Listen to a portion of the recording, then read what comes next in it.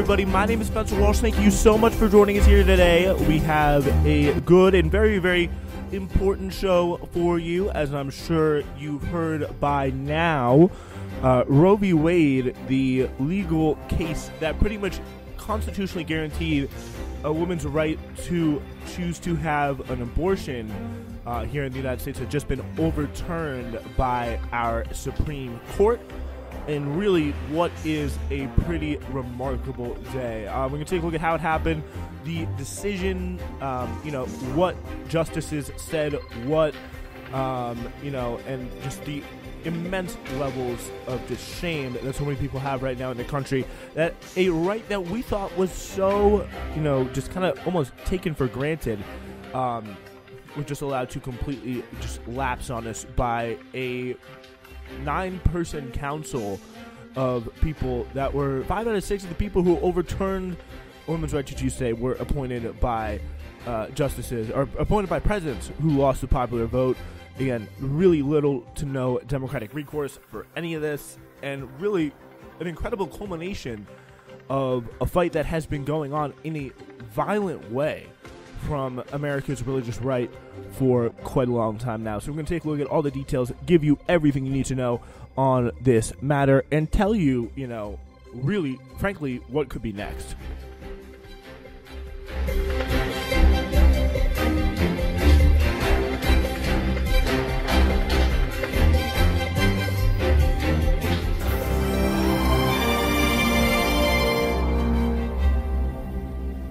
All right, we're looking at the top line of the news here as we look at this situation. So finally here, this is Adam Liptak of the New York Times. The Supreme Court on Friday overruled Roe v. Wade, eliminating the constitutional right to an abortion after almost 50 years in a decision that will transform American life, reshape the nation's politics, and lead to all but total bans on the procedure in about half of the states.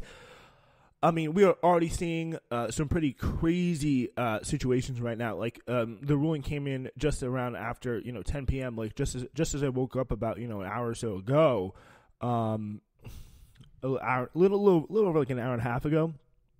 And it really is kind of a remarkable situation because there were people in there waiting for their abortion procedure that were told, sorry, we can't legally perform this procedure, and that is just going to be a case, just a really example of what American life is going to be like, what we're going to be dealing with, for the foreseeable future. And this is really, I think, just going to be the start.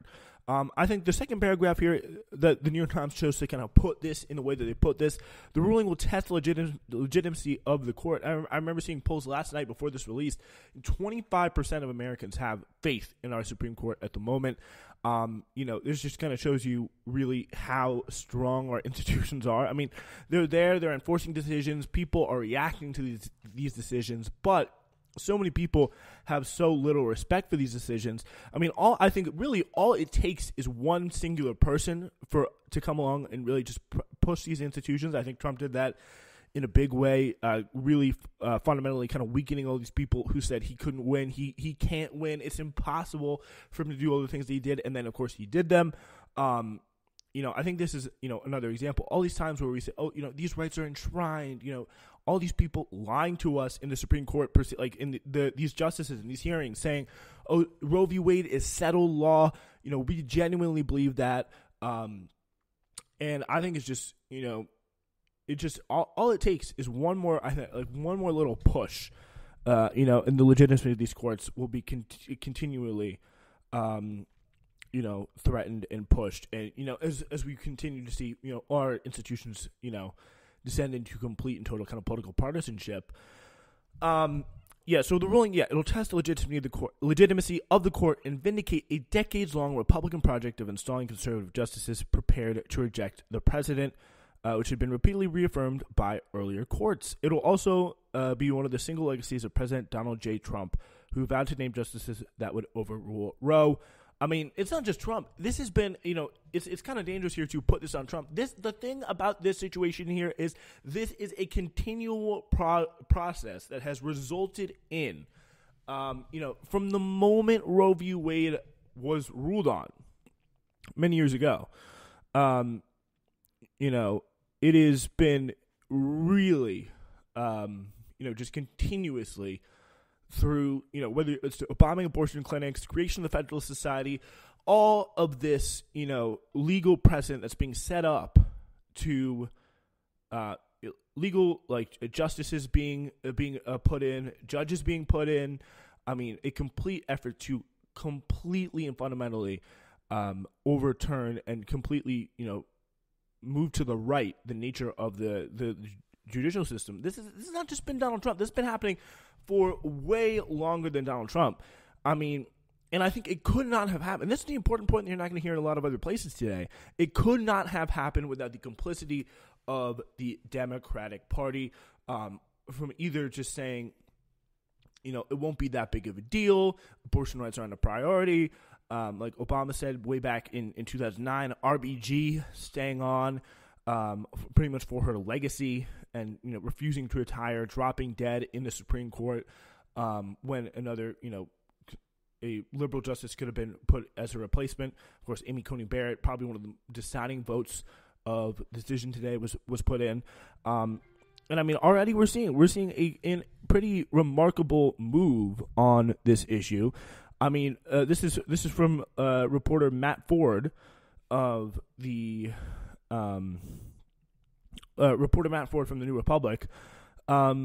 He said, he's writing it in a solo concurring opinion. Thomas said the court should reconsider rulings that protect contraception, same-sex relationships, and same-sex marriage. So that is something that is just, I think, it's foolish right now to look at that and say, oh, no, it's not a big deal. It won't really matter.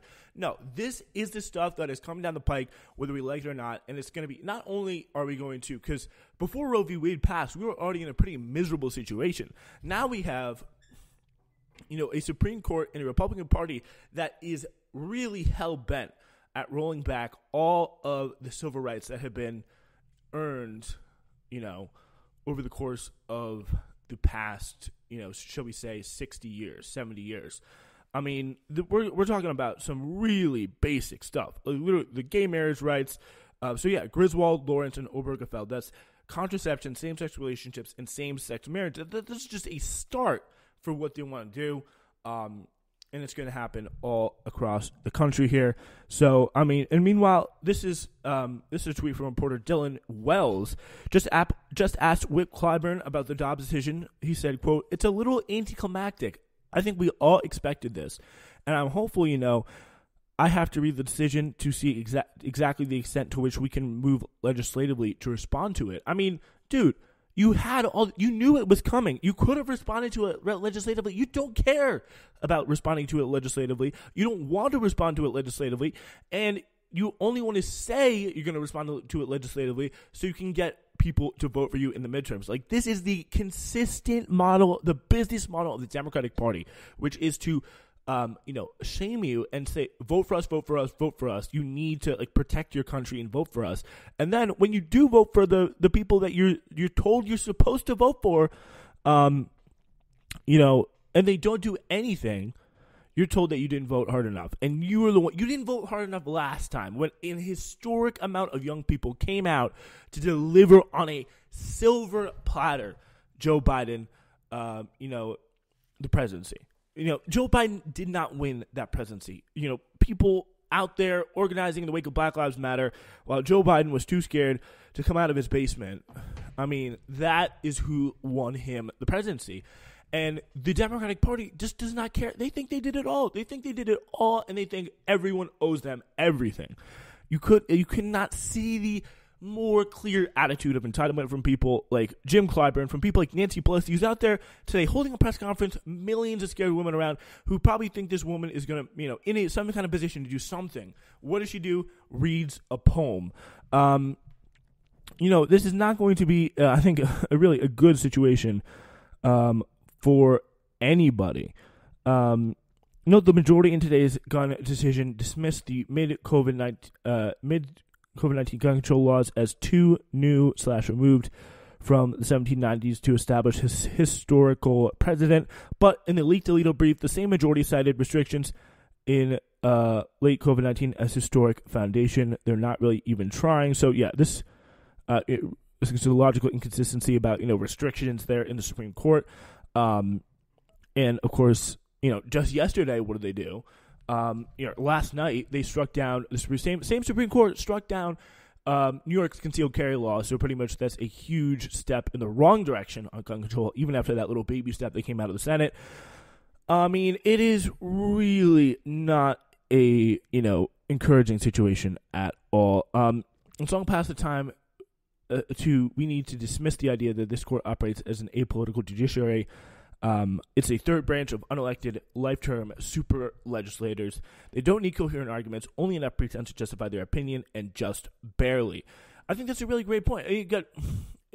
These people, we have to stop pretending that they're any kind of partisan or any kind of or nonpartisan people that just have to just interpret the law in the best way that they can, regardless of that just awful statement at the end of their majority opinion today, which is we don't pretend to know how people will respond to this, but we're just here doing our job, interpreting the Constitution the best way we can. This bill, this opinion is riddled with tons of logical inconsistencies and horrific arguments that just continue to go against every established standard in what we just expect from our country on a normal basis.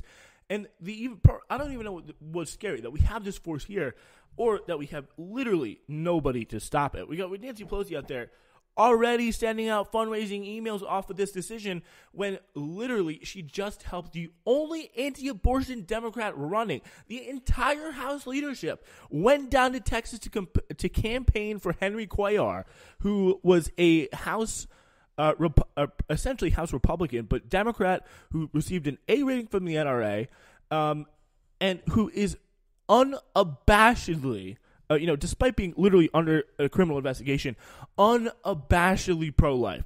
Unabashedly. And Nancy Pelosi was down there. Jim Clyburn was out there. They pulled out all the stops to help this guy beat off a progressive challenger. And, they succeeded just barely. But was that worth it? And I think for them, it was. They don't care about this. They just do not care. For them, this is just a completely cynical game where pretty much all that they have to do, all that they really care about, all that they, all that, keeps the game going on from them is those fundraising emails. All the people who, like Jim Clyburn, people like that, the only thing that they care about is that bottom quarter line, sending out those fundraising emails. The FEC deadline's coming up. Have we hit our deadline? That is how politics operates for them. They don't and it's just so far removed from any kind of normal conception of a political party. What we saw with the Republicans over the last, 40, 50 years. I think whenever Roe v. Wade, I think it was in the 70s sometime. It doesn't matter now. It's all gone. But, I mean, that was a real political movement. That was a real political party intent on achieving a fundamental goal, intent on changing American ways of life. That's what happened there. But at the same time, we saw a complete hollowing out from the Democratic Party of any type of political will, any type of political power. And I mean, it is so scary because there are really no options in terms of a fundamental response to the situation, just on the basis of it. I mean, it's been really clear. So Obama, as early as 2000, we can look back through this entire situation. Nobody is blameless. I mean, you go back to April 29, 2009. Obama elected a supermajority in the Senate. I mean, he had pretty much all the power in the world. This is right after he got in. He says, Obama says abortion rights law not a top priority. That could have reversed this. This could have been, we could have been like every other civilized country that has abortion, and protected by law. Like, for example, like what Ireland just did a few years back. And, that's another thing. We are more of a barrack today in the eyes of the world. We are more, we take a step back in the eyes of the world as, one of the few countries that, one of the only, if not the only developed country that doesn't guarantee a right to abortion, as well as, things like healthcare, free college, things like that. That is another, mark on our standing with the rest of the world. And also, I think it shows that these rights that everybody thought were going to be at least relatively well protected, although it was kind of clear where this was going if you were kind of paying attention from the Amy Coney Barrett decision onward, when she was first confirmed to the Supreme Court. I mean, it was kind of clear that this thing was essentially dead in the water. I mean, this now, I think, should open the door for many Americans who they just didn't think it was possible. I was surprised by it when it first came out, because I thought, I wasn't surprised by it, but it was just so, because if you look at the situation logically, because I gotta be honest, sometimes I still have that, very centrist kind of, establishment political break. It really couldn't actually get this bad this fast. There's going to be some sort of reason within the system. I just was not looking at it logically to a certain point, but if you had asked me still at the time, is Roe v. Wade likely to be overturned? I said, you got Amy Coney Barrett there, you got a federal society slate of judges who are all put in position to do exactly this. But, no, I still think John Roberts is going to say, no, it's so silly. This is what they're there for. This is what they were put in place to do. And, it should not be a surprise that this is what they did. I mean, I think we're, this just opens the door. We're living in a world where rights that people have gone their whole lives knowing as their own are now being actively taken away from us. Just people that we know, people that we care about. If it's not you, it'll be you next. That is just how this thing works. Always worked throughout history. It's been very clear. So, Obama promised to sign the Freedom of Choice Act on day one and has not touched the issue since. This is from back in 2008. The first thing he said he'll do as president signed the Freedom of Choice Act. This is the abortion law that many people wanted him to sign. Apparently didn't think it was a big priority. Now, what do we get from him today? Today the Supreme Court has not only reversed 50 years of precedent, relegated the most intensely personal decision someone can make to the whims of politicians and ideologues attacking the essential freedoms of millions of Americans. Across the country, states have already passed bills restricting choice. If you're looking for ways to respond, PPFA, USO Women, and many other groups sounding alarm on the issue for years, and it will continue to be on the front lines of the fight. It's just so, it's just so hopeless. And it's people, I think, are also starting to get a sense that they can't do anything either, because it's just really weird. This is from a future guest on the show, a good friend of the show, Jack Neeker. He was tweeting. He was out in Paris on a vacation with his family and was saying, we're at a museum in Paris when the Roe decision was just announced, and started talking about it with fellow Americans. They were very angry and said, we're going to go march and protest. My dad very correctly pointed out that exact reaction was the most distressing part. There's no real or imagined way of positively affecting things in America. No organized or governmental means of resistance, just fluctuating anger and outrage. Yeah, that part about fluctuating anger and outrage and no real means of, government resistance, it just hits so clearly, because it's just what are we supposed to do about this thing? What are we supposed to do? Are we supposed to vote for Democrats? Are we supposed to, put them in charge of the presidency, House, and Senate like they are literally right now? Are you supposed to give them even more votes? Is that what it's going to do? I mean, no.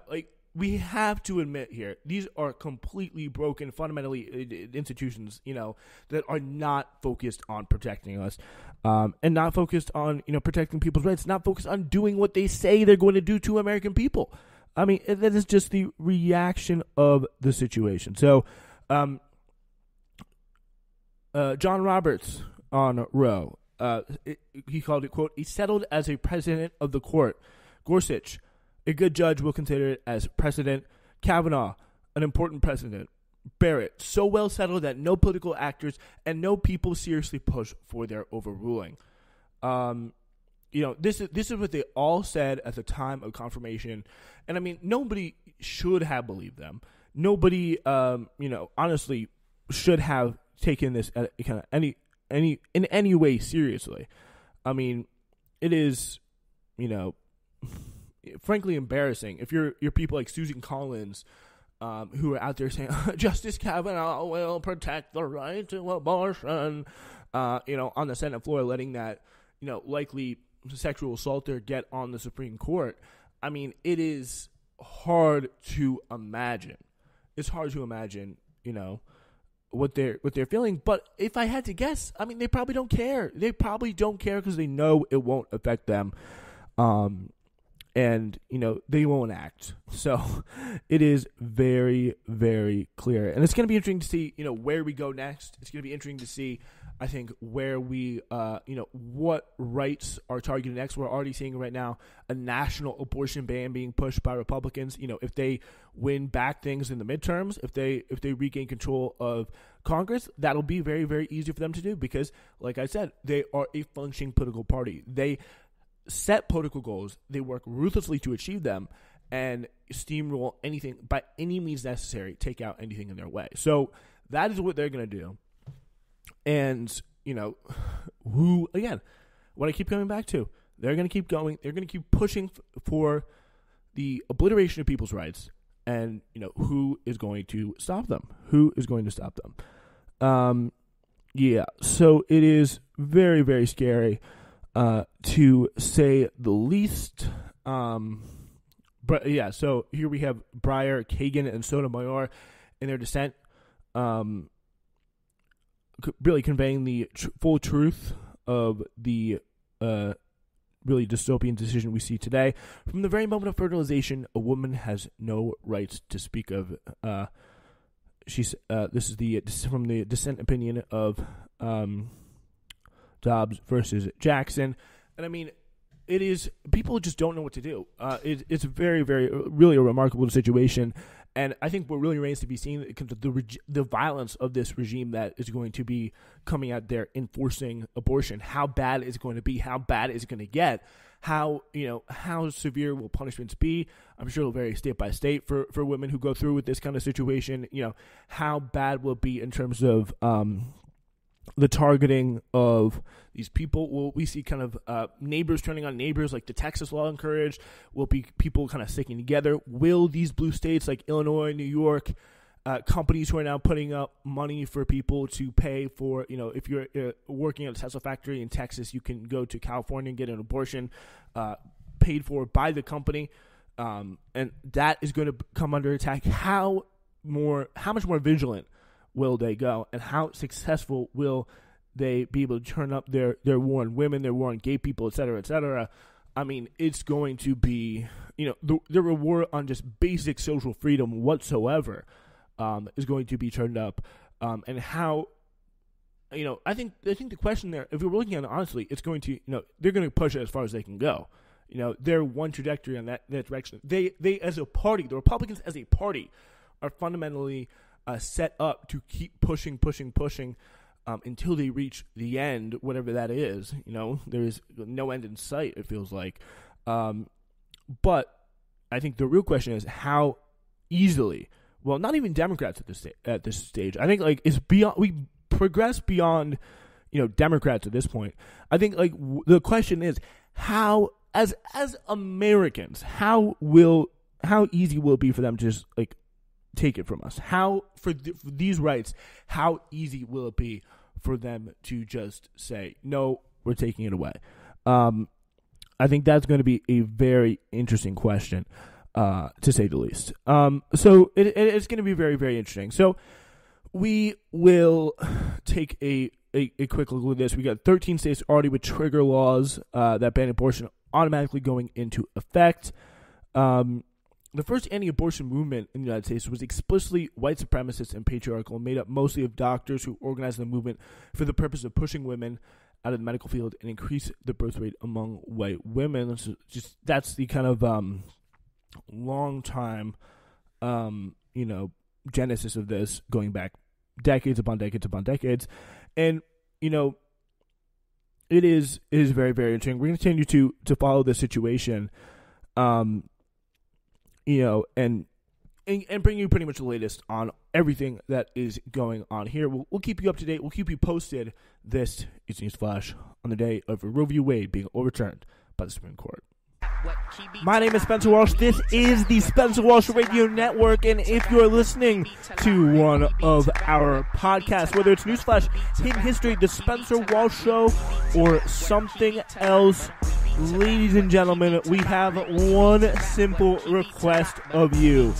Please be sure to rate us, subscribe to us if you like us, and leave us a comment, because just like all of you, sometimes we need that feedback in our lives, good or bad. We want to hear what you have to say. So please do those steps. Make SWR and content better. And thank you so much for listening.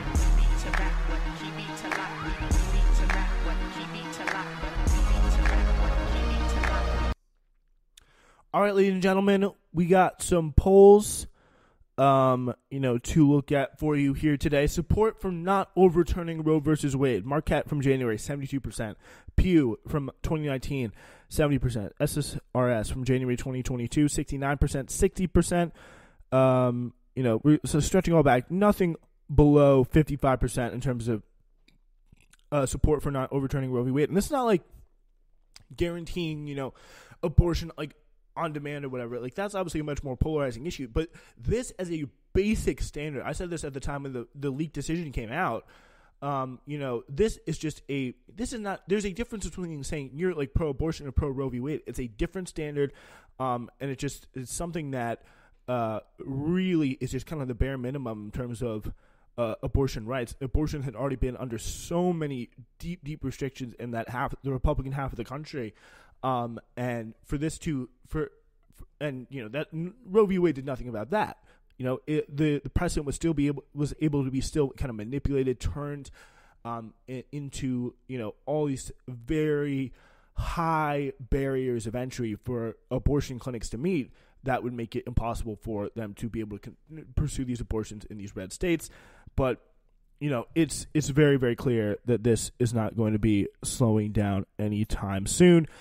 Chief Justice John G. Roberts voted with a majority, but said he would have taken a more measured course, stopping short of overruling Roe outright. The court's three liberal members dissented, so pretty much the draft remained pretty much unchanged, which pretty much confirms the theory of the right-wing leaker, actually, that they leaked it because they didn't want Supreme Court, they didn't want people to lose their nerve over this, people like Roberts, people who may have been on the fence, maybe a Gorsuch or something like that, on this issue, and to hold them accountable and make sure that they stuck with what they wrote down in this kind of leaked draft. So the case is Dobbs versus Jackson Women's Health Organization. This is the case that's going to take away your abortion rights. It concerned a law enacted by the Republican-dominated Mississippi legislature in 2018 that banned abortions if the probable gestational age of the unborn human was determined to be more than 15 weeks. The statute calculated challenge to Roe included narrow exceptions for medical emergencies or even a severe fetal abnormality. Mississippi's sole abortion clinic sued, saying it ran afoul of Roe and Planned Parenthood versus Casey, the 1992 decision that affirmed Roe's core holding. Lower courts ruled for the clinic, saying the law was plainly unconstitutional under Roe, which prohibited states from banning abortions before fetal viability, the point at which fetuses can sustain life outside the womb, which is currently about 23 weeks.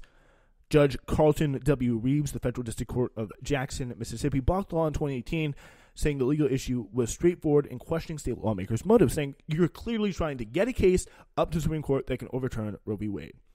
Writing, the state chose to pass a law it knew was unconstitutional to endorse a decades-long campaign fueled by national interest groups to ask the Supreme Court to overturn Roe v. Wade. This court follows the commands of the Supreme Court and the diktats of the United States Constitution rather than the disingenuous calculations of the Mississippi legislature. So he really went in there and was like, we see what you're trying to do. The Supreme Court ruled on this already. Well, unfortunately, they have ruled on it again. A three-judge panel of the U.S. Court of Appeals for the Fifth Circuit in New Orleans affirmed Judge Reeves' ruling, saying, in an unbroken line dating to Roe v. Wade, the Supreme Court's abortion cases have been established and affirmed and reaffirmed a woman's right to choose an abortion before viability. That key 23-week mark Patrick E. Higginbotham wrote for the majority. In a ruling for the state, the Supreme Court did more than merely sustain the Mississippi law, leaving questions about stricter. In ruling for the state, the Supreme Court did more than merely sustain the Mississippi law, leaving questions about stricter limits for another day. Instead, it overruled Roe outright. It said 15 weeks. No, we're going lower than that. When the court established Roe in 1973, it established a framework to govern abortion regulation based on the trimesters of the pregnancy. In the first trimester, it allowed almost no regulations. In the second, it allowed regulation to protect women's health. In the third, it allowed states to ban abortion so long as exceptions were made to protect the life and health of the mother. So that's pretty much how it worked. The standard there, set up by trimesters, how much you can regulate a pregnancy based on what trimester it's in. The court discarded the trimester framework in 1992 in the Casey decision, but retained what it called Roe's essential holding, that women have a constitutional right to terminate their pregnancies until fetal viability. 2 years ago, in June 2020, the Supreme Court struck down a restrictive Louisiana abortion law by a 5-4 margin. That's, again, when the court was still more liberal, with Justice John Roberts providing the decisive vote. His concurring opinion, which expressed respect for the president but proposed a relatively relaxed standard for evaluating restrictions, signaled an incremental approach to cutting back on abortion rights, pretty much what he's always wanted to do. But that was before Justice Ruth Bader Ginsburg died that September. Her replacement was Justice Amy Coney Barrett, a conservative who has spoken out against abortion on demand, changing the power dynamic of the court and diminishing the Chief Justice's power to guide the pace of change, something he's probably very uncomfortable with, to be completely honest. And that's kind of where we are now. Like these rights, the trimester standard, the viability standard, have been fundamentally eroded, and that is quite a situation. So we are looking at reactions across the country today. Republican state legislators and anti-abortion activists who have worked to overturn Roe v. Wade literally since it was ruled on celebrated the Supreme Court's decision, saying it was a culmination of a decades-long effort to restrict abortion. State Rep. Becky Curie, a main author of the Mississippi 2018 House bill banning abortions after 15 weeks, said that that was at the center of the Supreme Court decision, and said that this should be a happy day for us all. I think God has had his hands in this from the very beginning. Mr. Curie said, no, it was the Federalist Society, but whatever. Now the work begins. So yeah, see, they're not done. They're telling you here, folks, they are not done with this. We need to be there for them to make sure birth control is available. We need to make sure homes are available for babies to be adopted. So, yeah, they're just going to, who knows? I don't even know what that means. In Arkansas State Senator Ben Gilmore, a Republican, said this is a states' rights issue. Now it can be rightfully decided on the state level. The decision has been a long time coming. As Senator Gilmore was responsive to the state's trigger law, this is in Arkansas, that following the decision now effectively bans abortion in the state. The law signed by Governor Asa Hutchinson in 2021 bans nearly all abortions except to save the life of a pregnant woman in medical emergency. It does not provide exceptions of rape or incest. He said the legislature was willing to keep an open mind, but he doesn't believe that it would revisit the law to make exceptions for rape and incest. Rape and incest is certainly a traumatic and horrific event, but what would make it more horrific is the decision to take the innocent life of your child. It's just unbelievable. Adding the state has offered legal resources and legal protections to help victims in these instances. It's just, there's nothing else to say. Like the depravity of this really small minority of the country. Like we're talking about 20, 30, no more than 40% of the country here that legitimately falls into this camp, and now we'll have, huge and mostly a male portion of the country that will have the ability to control the bodies of mostly poor women, mostly women of color, and that is going to be a situation that is just horrific and depressing. It's hard to even put it into words. Dale Barcher, the executive director of the South Dakota Right to Life group, said he was thrilled by the Supreme Court decision. Quite honestly, if I had a confetti, I would be tossing it high. And this is what they did. They work for this. They have been working for this since 1973 when this ruling was passed. That is just the reality of the situation. I mean, it is really there to, it is really there to, it was there happening right in front of us. And, our political leaders are, Democratic people who are there to, supposed to be there to save abortion. That's what they were promising. That's what they were supposed to be there for. Have utterly failed, utterly abandoned their constituents, utterly abandoned women. And this is why we are where we are now. And it's hard to imagine, just how much more we can take as Americans, as citizens, before things start to just really break. At a Planned Parenthood health center in Florida's Gulf Coast, new restrictions on who can get an abortion are shaking up routines and creating challenges for the clinic's patients, doctors, and nurses. The center in Fort Myers has seen a steady influx of patients from other states that have tightened access to the procedure over the past year. It also is adjusting to a waiting period that took effect in Florida in April after years of litigation requiring patients seeking an abortion to have an ultrasound, then at least wait at least 24 hours before returning for the actual procedure. And a new state law banning most abortions after 15 weeks of pregnancy is set to take effect in just a few days on the 1st of July. So many patients in Florida get medication abortions, which involve taking two different drugs 24 to 48 hours apart and are authorized for the first 10 weeks of pregnancy. But the center provides surgical abortions up until almost 22 weeks of pregnancy, at least until the new law takes effect. It also provides pelvic and breast exams, different types of contraception, testing and treatment for sexually transmitted disease, and other types of reproductive health care. Stacey DeLynn, Center's former medical director, moved back to New York City last month. She previously worked as the associate medical director for Planned Parenthood of Greater New York and would once again practice in the state where abortion will remain legal for up to 24 weeks of pregnancy or later if the fetus is not viable or the patient's life or health is at risk. Part of the reason she left Florida, she said, is that she would no longer be able to perform abortions past 15 weeks of pregnancy if the new law took effect as planned. The state you live in shouldn't dictate the health care you're able to access. It feels so enormously overwhelming and heartbreaking. I mean, overwhelming, I think is a great word to put it, a great way to put it. It is just so hard.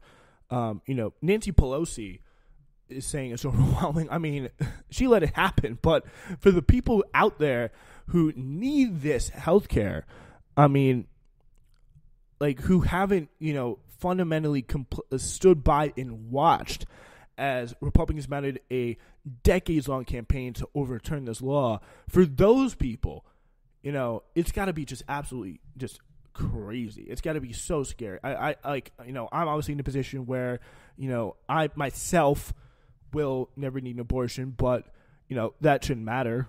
Like, if you know a woman anywhere, if you're in a relationship with a woman, just anyone who's concerned about kindness and decency and just a better world where suffering is just generally reduced, this should be a very, very disturbing and dispiriting decision.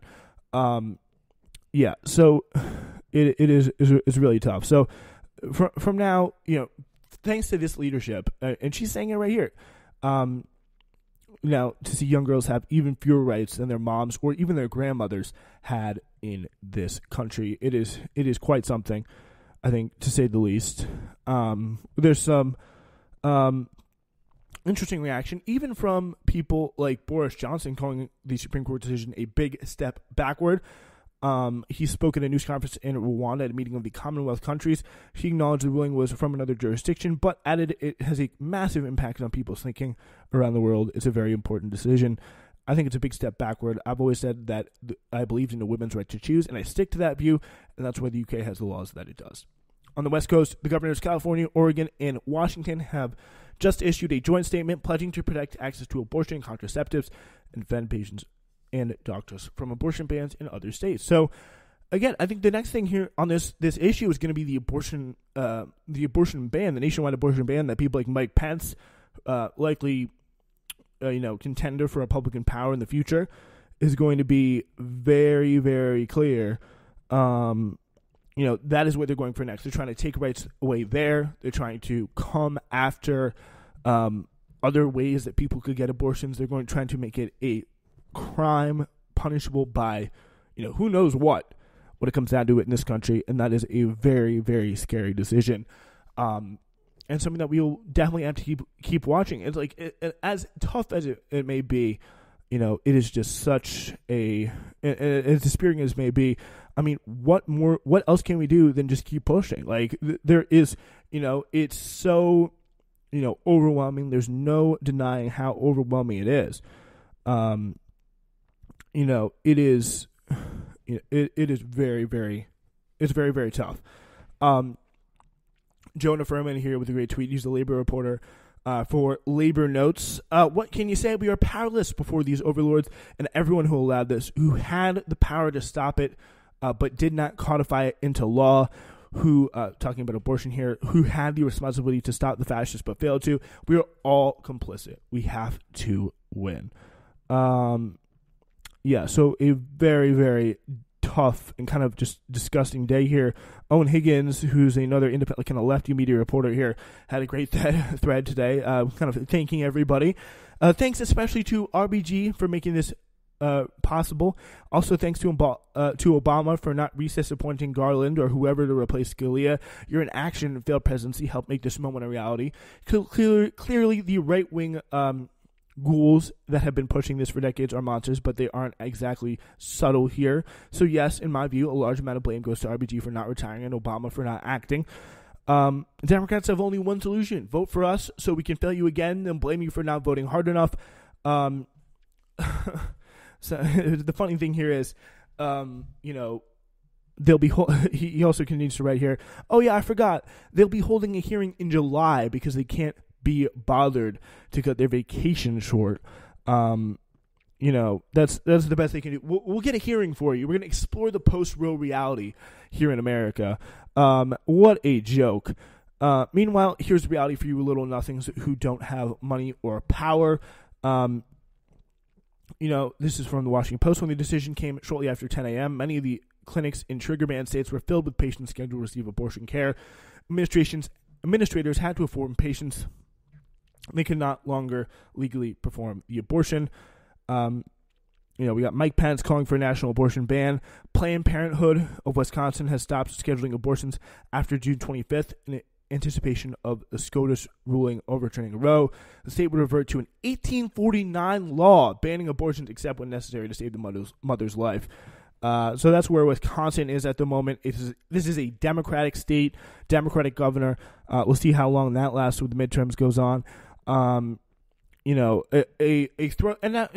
People can't help thinking of people like Dianne Feinstein hugging Lindsey Graham after the Amy Coney Barrett hearing for God knows what reason. Maybe like she thought it was her like long lost son or something. Who knows?